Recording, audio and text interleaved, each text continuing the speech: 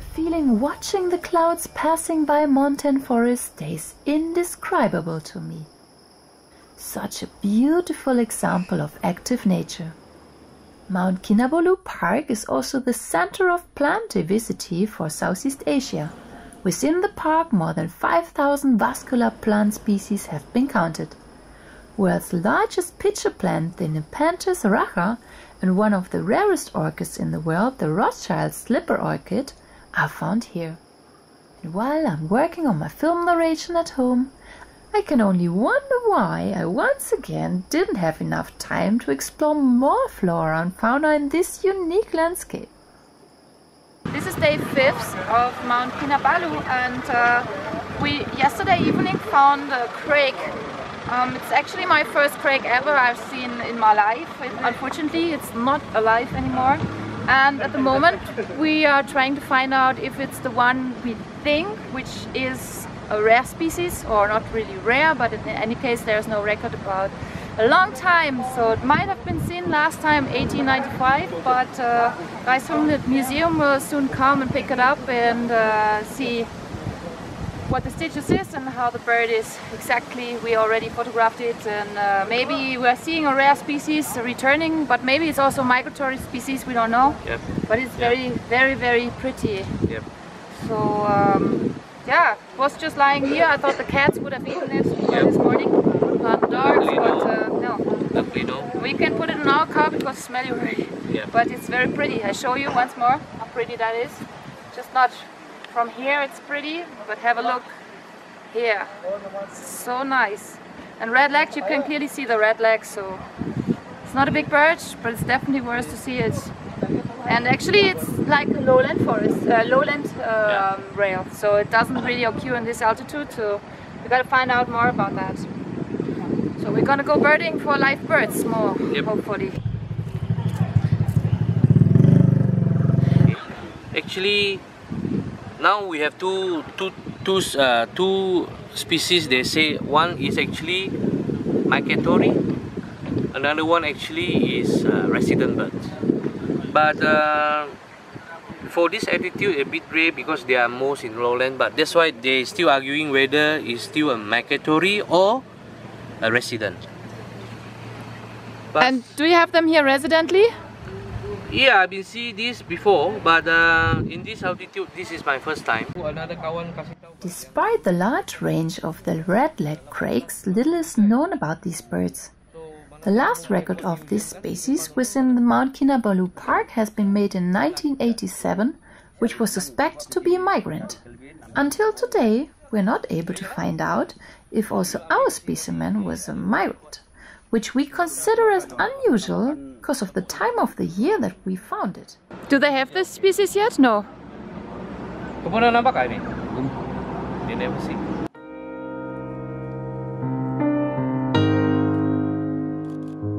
First alive bird I was able to film this morning is the male of a recent split species sitting on a wet barbed wire. This is a rufous-vented flycatcher that formerly was classified with the indigo flycatcher, but that differ from them by having a different throat feather colorization, different upper parts and undertail coverts, slightly shorter bill and more. Two subspecies, and this one is the Sabiniventris. It occurs in north and central Borneo.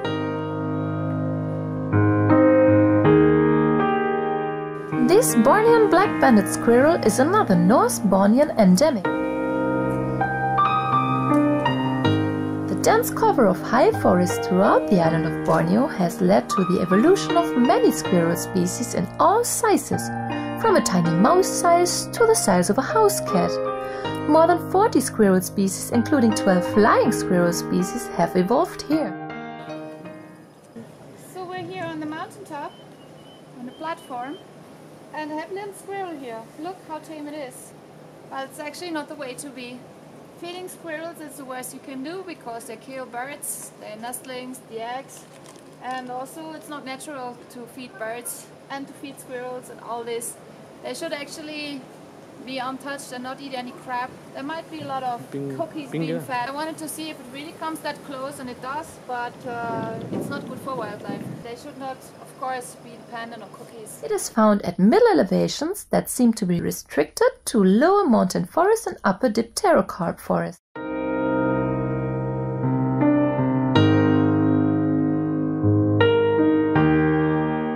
They are diurnal and eat plants, especially fruits, but also seeds, grain, nuts and flowers, and insects, mainly black ants, interestingly.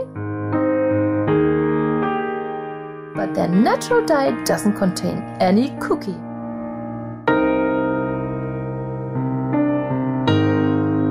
There's little info on behavior about these squirrels in literature, even though the park visitors here think they're just common squirrels.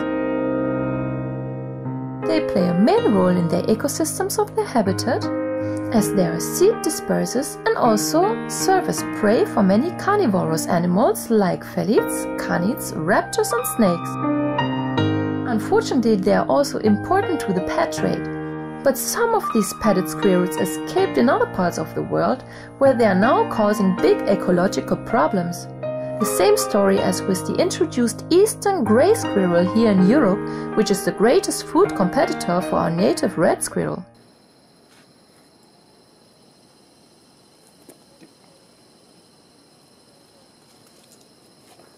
Look how beautiful he is. Or she, who can say? Oh, lovely. Okay, do you see my face as well? No. You see my face now? Cannot. You want to see? So we just found a very cutie lizard on the street. Wow. I would say it's a flying lizard, but I don't know. In any case, it looks like a little dragon.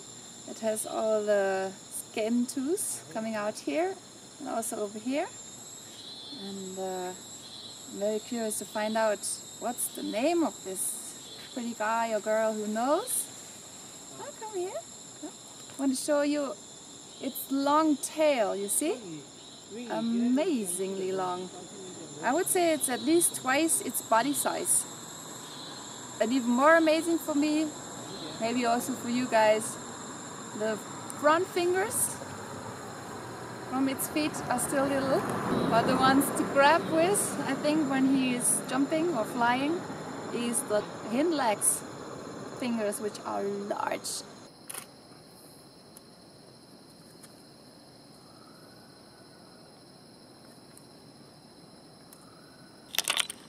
Not sure, Sakara. I don't know what type of lizard or dragon it is. Actually, in our national park here, we got Kinabalu dragon, you know. It's endemic. Might be a little dragon then. Yep, it's very tiny. Back home, it took me quite a long time to identify this little lizard.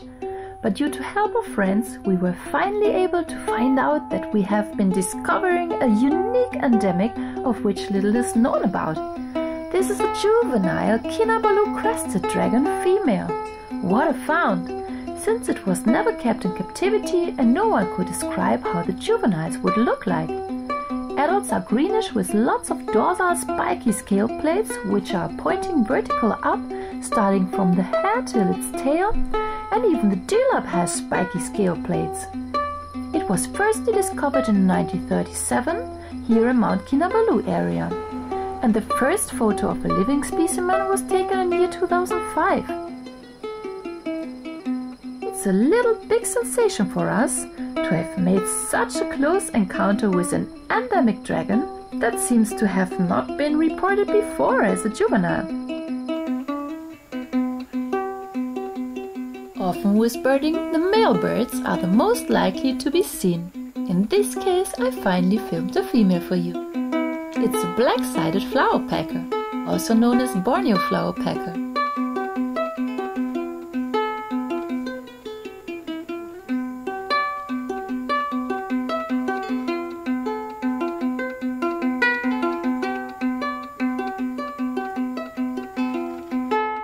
They are occurring in the highlands of northwest, central and southeast Borneo, where their natural habitats are subtropical and tropical moist lowland and mountain forests.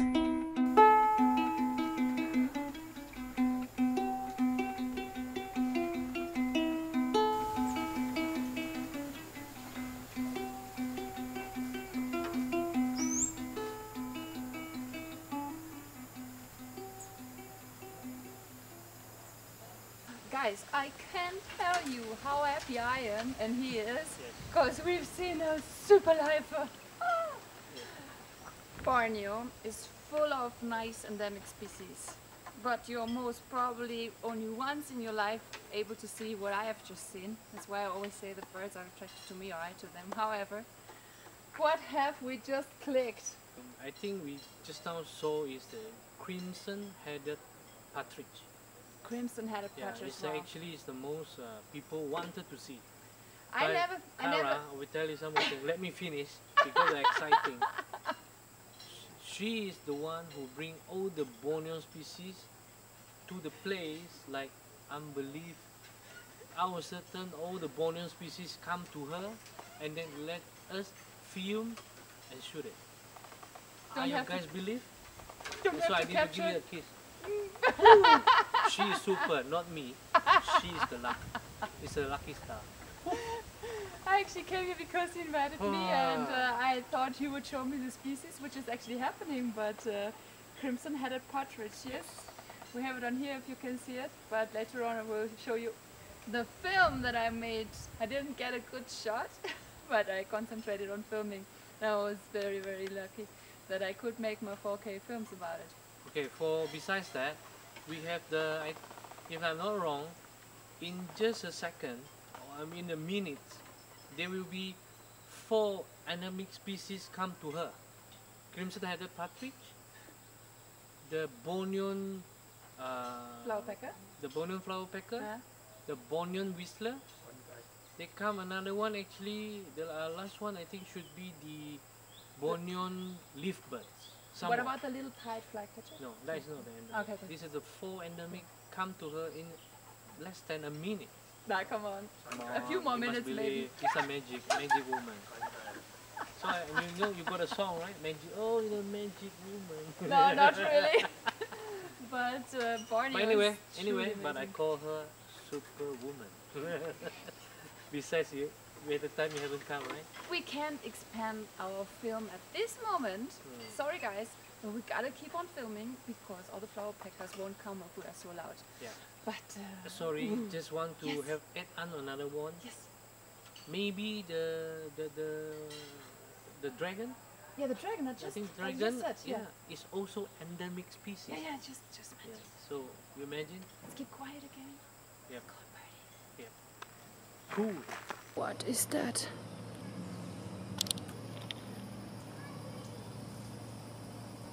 Why this poorly known bird appeared, we don't know exactly, but a good explanation besides luck might be its blind right eye, which we recognized later on.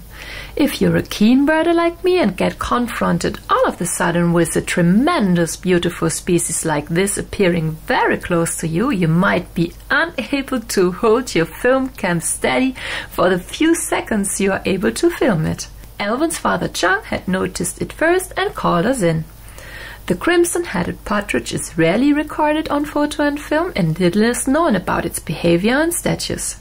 It's classified as least constant since their distribution size is still quite large, which are roughly describe the mountains of North Borneo, and we are in the Mt.Kinabalu area. Even though we have been able to give names to all of the birds that have been discovered so far, it is surprising how little some species are yet discovered by their behavior. You might think it's only a blackbird, but indeed it got its name from its high-pitched whistle sound it makes. This is an immature bird waiting for its mother to return with food. It's called a Bornean whistling thrush. But where there is good food, there are competitors as well. A common tree shrew is not amused about this plumaged invader of its territory. So the immature still has to wait for its food.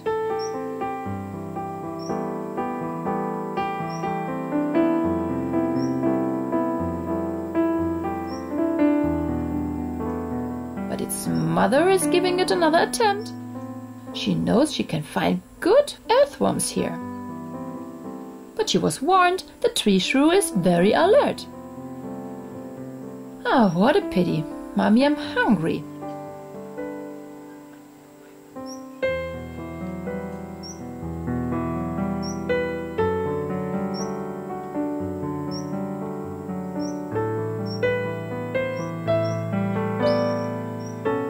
There she comes, finally, another meal again.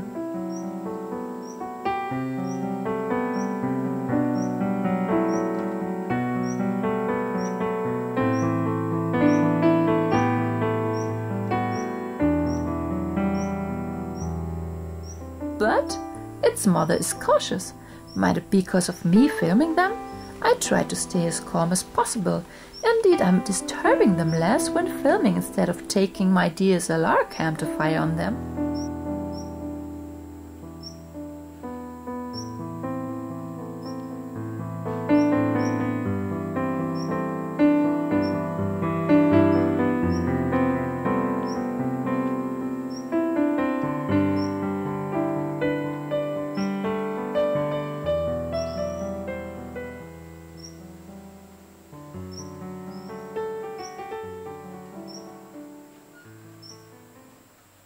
The juvenile got a bit desperate in the meanwhile and plucked off some of the medinilla flower parts without eating them.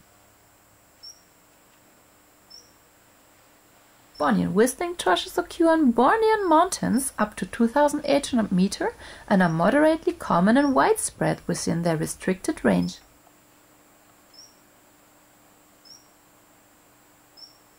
They mainly feed on invertebrates, inclusive earthworms, crickets, beetles, snails, wood lice and berries, and I have even read frogs as well. At last, Mum has found something for me.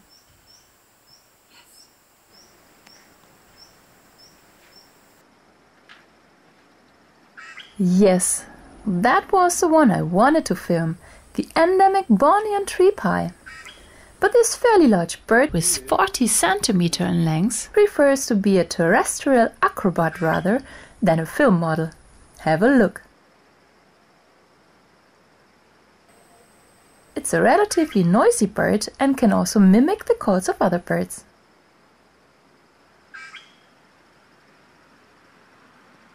This tree pie is fairly common in most mountain ranges in northern and central parts of Borneo. It mainly occurs between 300 to 2,800 meters.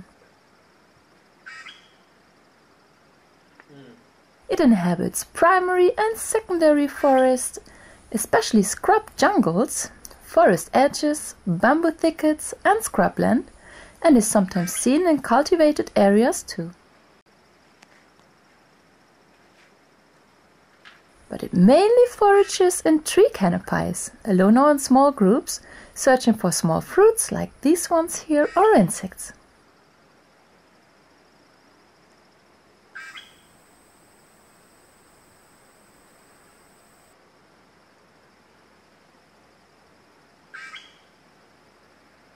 Generally it's omnivorous, but primarily carnivorous. They prey on a large variety of invertebrates and their larvae, such as grasshoppers, beetles and other large insects.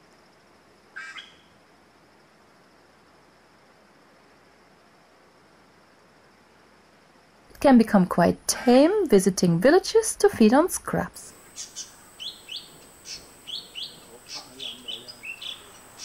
You are already listening to a pair of ashy drongos calling. The ones I already presented to you in my previous film didn't make a single sound, so have a listen.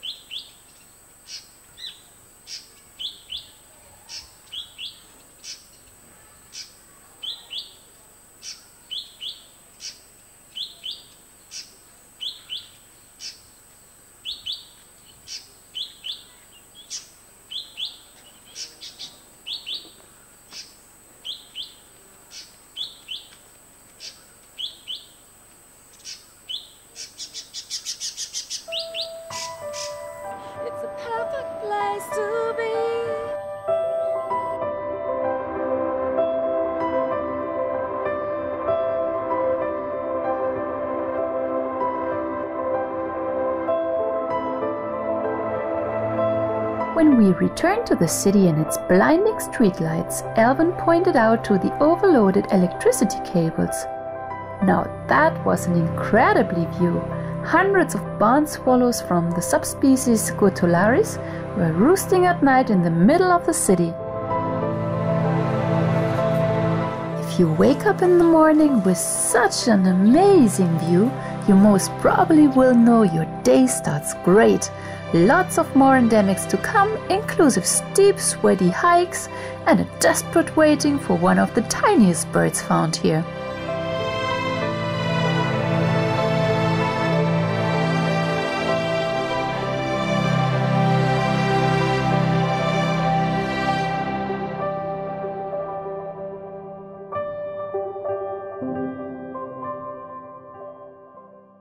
Seems it's time to climb a steep mountain again. We're heading off for birds again. This is day 6 and still not in shape. Man, going up too high. Another recently split species is this pale-faced bulbul that was formerly classified with the flavescent bulbuls.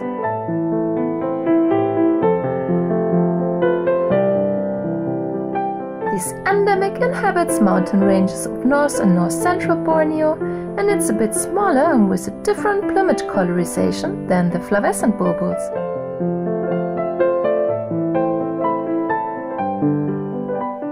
These little Debrigacia fruits that look like little raspberries seem to have an irresistible taste. I would also like to try some, but yet can't reach them.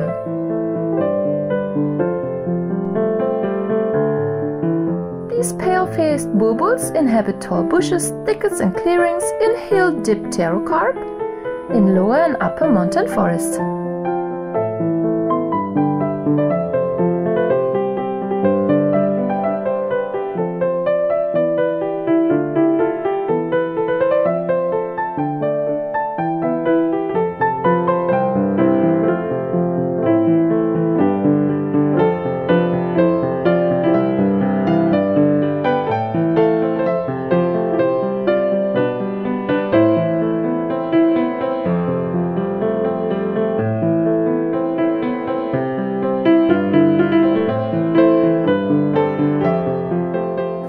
What a jewel just flew in!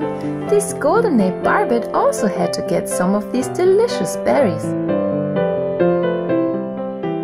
In fact, barbets are often more heard than seen, since they prefer to forage on the tree crowns and singing all day from there.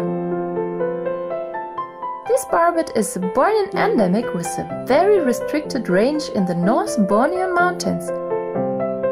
From Kinabalu and Trosmali south to Mulu and Mursud, recently also discovered in the Menjapa Mountains in East Kalimantan. Little is known about its food, but for sure enough Debrigacia berries for today already. Here comes the jam!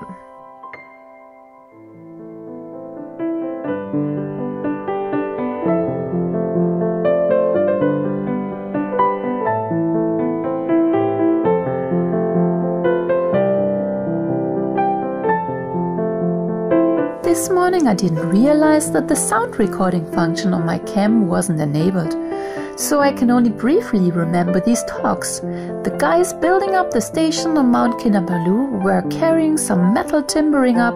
Each piece did weigh more than 15 kilo, I even thought more than 20 kilo.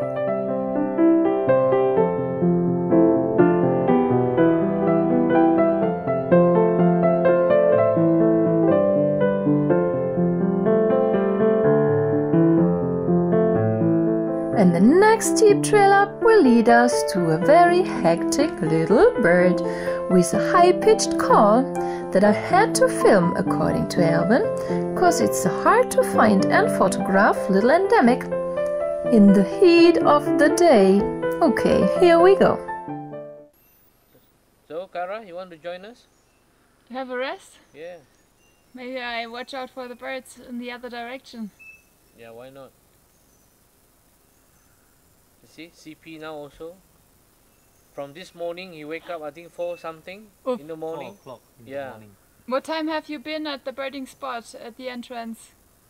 6 o'clock. Oh, I wanted to be there at 6 also, but they always have to have first breakfast. I already have breakfast before 6. I can't eat so early. Could you actually tell me about the endemics here? CP. CP, okay. Hi. CP. Could you tell me about the endemics here? Endemics here. Yeah, why are we here We are for which waiting birds? for this bare-headed laughing thrush. That's the endemic here. Very unique bird. Mm-hmm. It's bold. Yeah. And for the rest, it's black or? The gray color, dark gray. Yeah, with a bead is red color. Very nice bird, unique. Which other birds? Other birds, well, like Morgenstern, yellow in color, very vocal. And we have this white-head broadbill around this area, white-head dragon, Aubrey white-head spider hunter. Yeah, those are the endemics. The common one here, in fact, is this what I call chestnut-hooded laughing thrush. Why are you so fascinated about birds? Because it's beautiful. They are very beautiful. Yeah. So you're into birding half of your life already, or longer? No, I think it's about 6 years. Six over years. Not very long, but I enjoy birding. Mm. Cool. What's your favorite bird? Favorite? There are too many of them. Each of them is unique and beautiful. Basically, I like those colorful ones. Yeah. So you think that many people should visit Borneo to see the birds? Yes, I think so. Yeah. It's always good birding here, right? Every day? Yes. And we have beautiful jungles. Yeah. And here's no mosquitoes. In Here this no, one. mountain area no. No. Lowland area yes. He's Yeah. fully gone now. Oh, still alive. Get a nap for a while. The 80 years old father is a little bit more active still. Can't get enough to explore wildlife. Yep. And there he comes.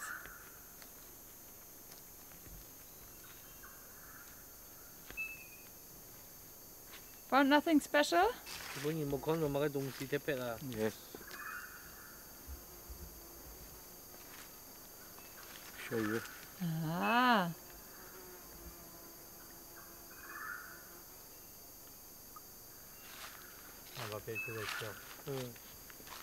What's that?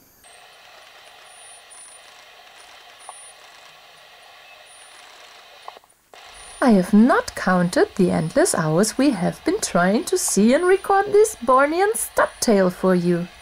It was clearly alarmed to defend its territory after we played our male's recorded calls, but it hopped and flew around like a flummy.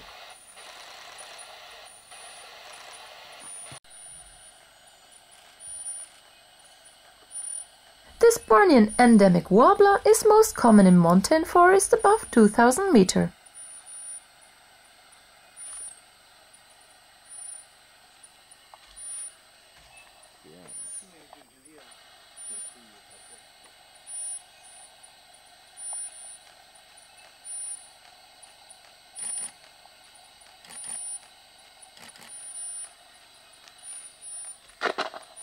Unsharp. They're all unsharp, like I said. See? I need first Minus the EV. How much? 0.3 or 0.7. It's okay. Yeah, that's much better. That's why I told you. But then it's getting blurry again. You see? Blurry is good at the back. Yeah, This but will be cool. cloudy. We want that. No, we want blurry, we want not misty, cloudy.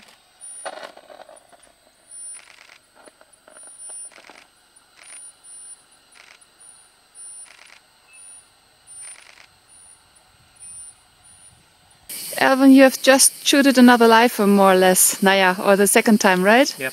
Which was that? Actually, this is the borneo subtail.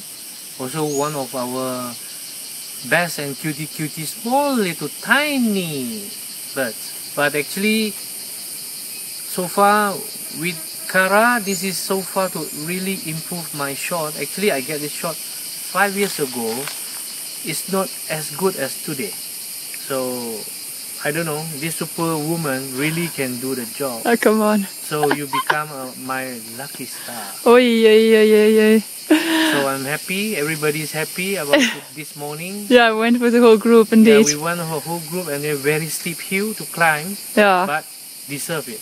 Yes. We're happy, right? Yes, and I'm wondering actually about the ringing here. You told me about the research program going on here. Tell me more about it, please. Actually, it started maybe 2-3 years ago. I heard from the park management, they said we are actually complaining why all the birds suddenly all got the ring on the foot. Some even though they have very back tacted ring on the foot until the foot almost rotten or what. We can see is very badly done. They have 4 rings most of the birds, right? Yeah. Whew. But so far this have some info back from the management from the park. They said they are actually signing an agreement 5 to 6 years program. One of the university on America, they're doing research for all the park inside this park. The research for the bird. So I'm not sure what's going on and how many years still ongoing. So far what I can say is the good and the bad. So the good is that we will know more info about the birds. Yep. Another tiny bird with 4 rings on its legs is this little pied flycatcher male. Here in Borneo we find the subspecies Westermoney. His offspring joins him and flies off again.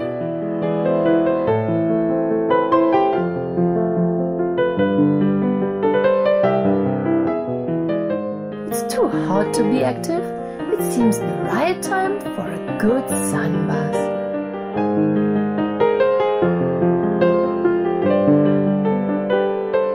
This 10 centimeter long tropical forest bird is another not yet much studied bird. So far known from its diet is that they seem mainly insectivorous.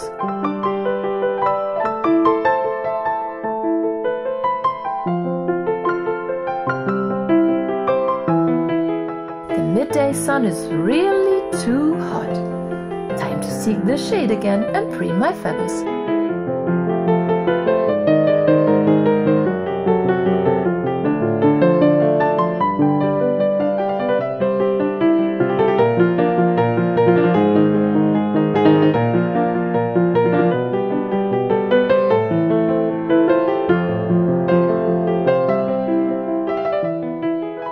Monitoring is nice, but 4 rings too much for me, especially for these little legs.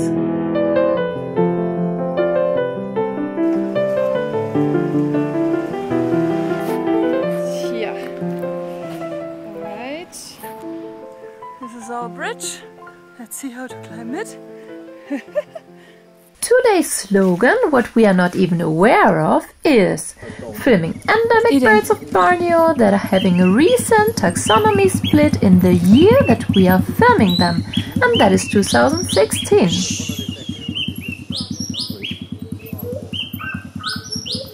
This Bornean green magpie, that is endemic once again to mountain forests of North Borneo, likes to dwell in thick vegetation in the mid and upper story of forest and makes only short flights.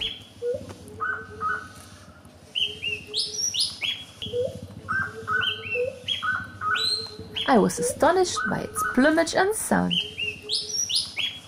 And the chestnut-hooded laughing thrushes again.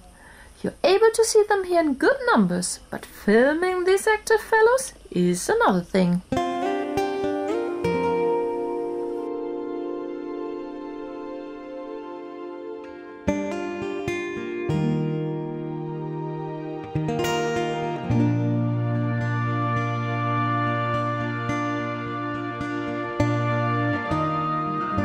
Some spectacular mountain views don't need a big description.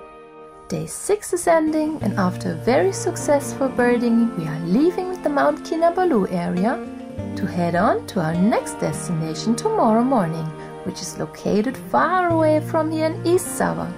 Now enjoy some of my selected outtake scenes. Actually, I'm filming, Chang, I'm filming.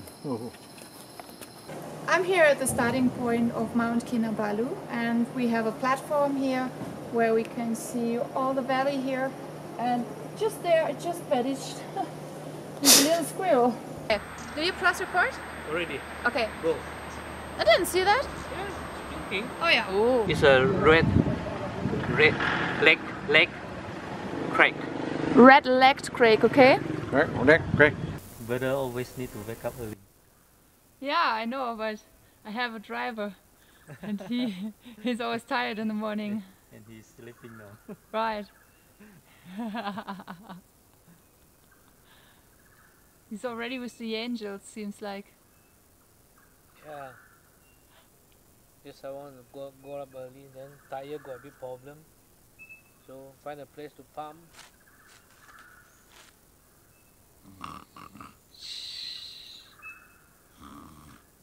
I film the birds in the meanwhile. Yeah, you can call us as a orangutan. Meaning is the wild man. Ah. Orangutans sometimes rest like this as well. The males, as I can remember. Really? Yeah. Yeah. That's Lazy why, hanging around. that's why he is the closest to human. 99 point, I think what? 99 something, whatever. Percent. Yeah. Yeah. And we recorded something, but the last recording we did, the recording button was not pressed by my friends. So that was the most important, and that wasn't recorded.